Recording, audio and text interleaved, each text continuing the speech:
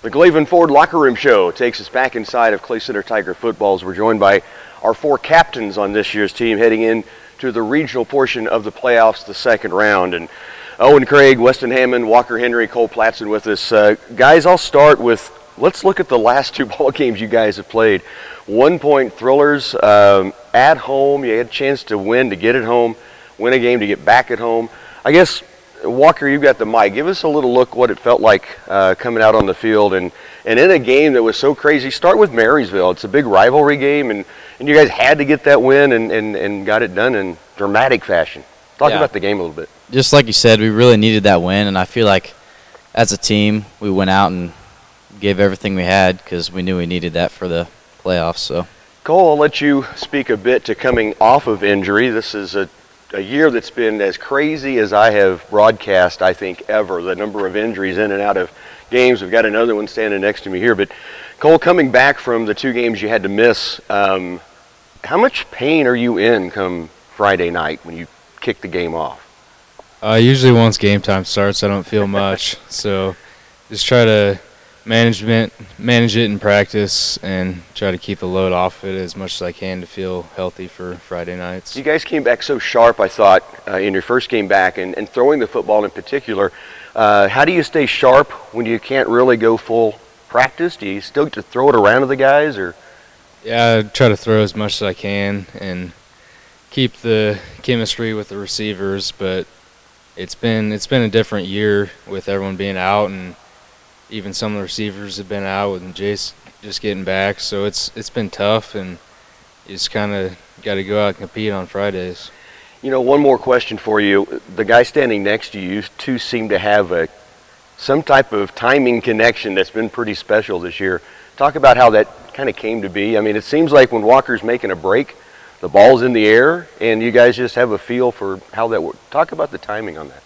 Yeah, I mean, I'd say it's been a long time coming since flag football. He's always on my team, and there's a video out there of me throwing him way back then. But I mean, he was also always one of those guys. Even when he wasn't playing last year, he was always getting extra work in, and I got the chance to throw to him a lot. So it just kind of we gained traction over time and got better as the years went on. Weston, I know you've had trouble with injury this year as well. You have been cleared to play against Andale, correct? Yes. How hard is it to be on the sidelines? I may see you down there. You're involved. You're cheering the guys on, but you got to be biting at the bit right now, don't you? Yeah, it was really difficult the last couple of weeks, especially just standing up at practice, watching everyone get their work done, and going to the games and having to stand there and watching a couple of great games and getting a couple of great dubs, and I'm really happy to be back this week. Owen, on the other hand, you've got to learn how to stand and watch from the sideline.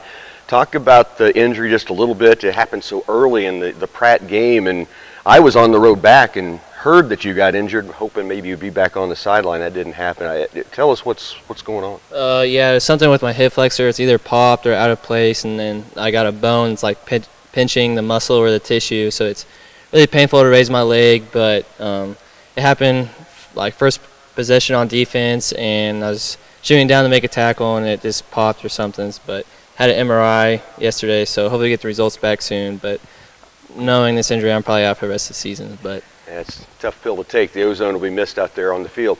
You guys have the game moved up to Thursday due to the field conditions, the weather. Is that a positive for you guys? You want to go play?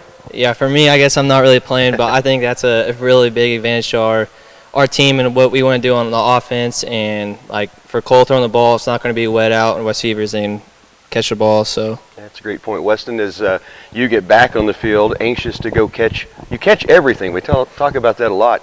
Are you ready to go out and make something happen? Yeah, I'm excited to get back out there, and I've had a great week of practice, so I'm ready to go play tomorrow. Walker, one question for you. Are you happy to see the guy to your right back on the field so you don't have to get your nose quite up in the business like you had to the last couple of ball games? You did a great job, by the way, but I know that's not your natural position up there. Yeah, I like it just because now this week he's on my side, so it makes it a little easier for me. So absolutely. You guys, this has been a fantastic season, and I hope people across the state are seeing 5-4 and thinking, what are they doing here?